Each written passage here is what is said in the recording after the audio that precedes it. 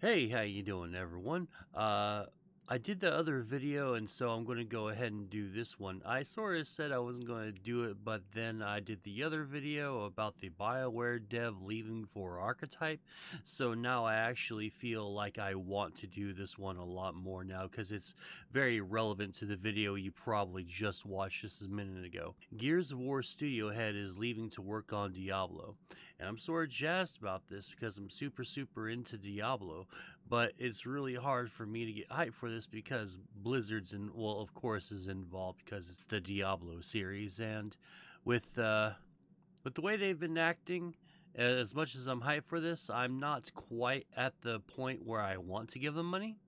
I'm definitely not going to be pre-ordering the game, but I'm still hyped for it.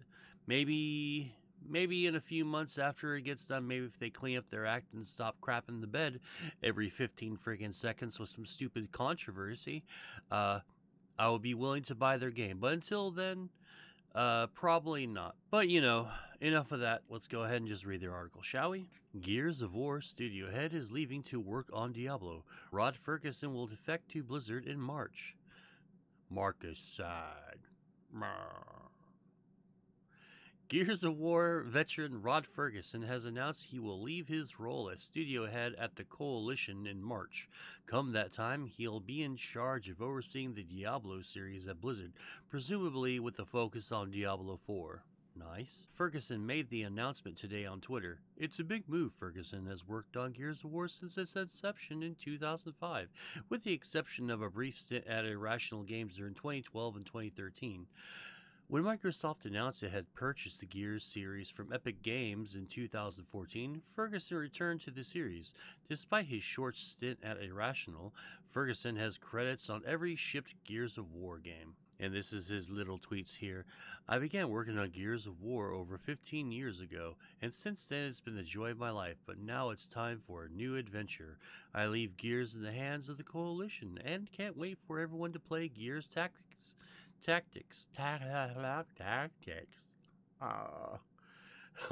April 28th. And here is a little shot of Gears Tactics. I don't know much about it, but it looks cool, and I love the Gears of War series.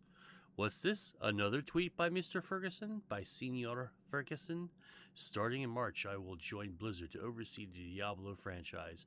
Leaving is bittersweet, as I love our Gears family, the fans, and everyone at the Coalition and Xbox. Thank you. It has been an honor and a privilege to work with you all. And you have all the people over here who are like, yay, I'm in the picture, yay, and all that stuff. But anyway, the last Gears game with Ferguson's involvement will be Gear Tactics, which is set to release on April 28th. Gears 5 released last year to decent acclaim, with a review writing that it's a polished and surprisingly varied campaign married to stalwart PvE and PvP modes, which gently refine the classic Gears experience. Not sure if that's backhanded. Not sure if that's sort of like, it's old and quaint, and if you loved it in the past, Grandpa, then I guess you'll like it now. But today's society, we value mobile games and Candy Crush and fuck PC Gamer. The news comes after a series of high-profile departures from Blizzard last year. When they high-profile meaning Blizzard sacked the shit out of everyone about what was it, 100-something employees, as from Heel versus Babyface from Heel versus. As from Heel versus Babyface said 800, I thought, in a few videos of his a few days ago. I could be misremembering that, but it was a buttload of people. Founders Mike Pierce and Mike Morhaime, both left the company during 2019, fired, while former Hearthstone Heroes of the Storm director Dustin Browder, Eric Dodds, and Jason Chase were also among the leavers, also among the ones who were fired. And that's pretty much it right there.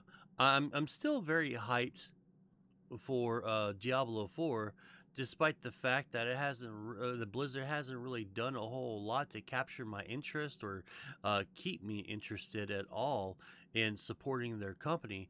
I mean, if you really think about the last 2 years, well, the last year and a half alone, already has been a total mess for them, and they don't even seem to care or learn from their mistakes. I mean, it's barely like what, a month and a half into the new year, and they already have like what, 1, 2 huge controversies already. They can't stop screwing up, and even though this is a huge get for him, uh, he might not last, because in the other video I was talking about the other big writer from BioWare wanting to leave because it was getting quote unquote too corporate. Well, this guy here, he seems to be in the same camp as that dude. You know, he wants to work on something that's a passion, and he doesn't want a job. Who the hell wants a job? Jobs suck. And so you want to work on something that you love, you know, that way you're never working a day in your life. But this dude's probably going to be in for a real unfortunate or rude awakening, because if he left because of it was quote unquote too corporate, or maybe he thought that they weren't going in the right direction, you know, et cetera, usual fucking well, the usual types of excuses or wants or desires to leave a company, he's probably not going to find what he wants at Blizzard. Blizzard will chew him up and spit him out, because they've done that to multiple great game developers over just the last few years alone. Blizzard's very unappreciative of the people that it has working for him, because they'll just throw them under the bus. It's like nothing to those people. They want your labor, they want your time in your life, but they don't want to really give you anything for it, and they'll probably just fire him in another round of layoffs when that inevitably happens, because they screwed the pooch on a launch of a game, probably Diablo 4, or they'll have something incredibly stupid like microtransactions in the single player aspect of the game.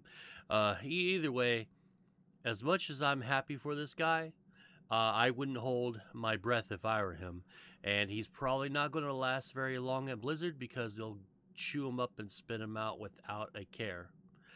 Unless Blizzard wants to prove me wrong on this, and I'm willing to be proved wrong. I don't mind saying that I'm wrong. I'm willing to give anyone the benefit of the doubt. But anyway, if you liked the vid, go ahead and give it a thumbs up and sub to the channel, because it helps me immensely. And turn on notifications for when I upload other videos. Okie dokie. Okie dokie. Bye.